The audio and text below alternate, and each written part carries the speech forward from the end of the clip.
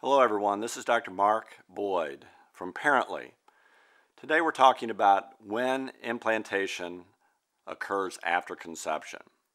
I encourage you to hit the link below to download a free guide to helping you get pregnant.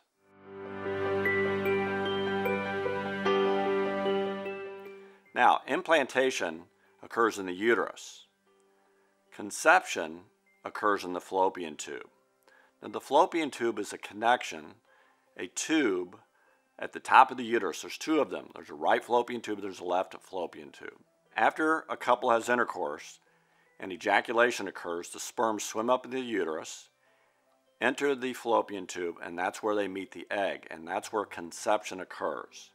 Most of the time it's in the mid portion of the fallopian tube. When a single sperm penetrates an egg, fertilization occurs. At that point, a pregnancy is defined biologically. Now, that new pregnancy starts to divide, and as it divides, it moves its way down the fallopian tube and enters the uterus anywhere from day 3 after conception all the way until day 10.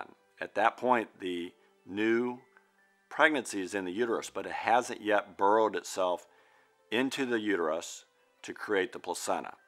That's called the implantation. And again, that occurs anywhere from 3 days to 12 days after conception occurs. That's our discussion today about when implantation occurs after conception. Apparently, we'll have many more videos moving forward. I encourage you to follow us. Have a great day.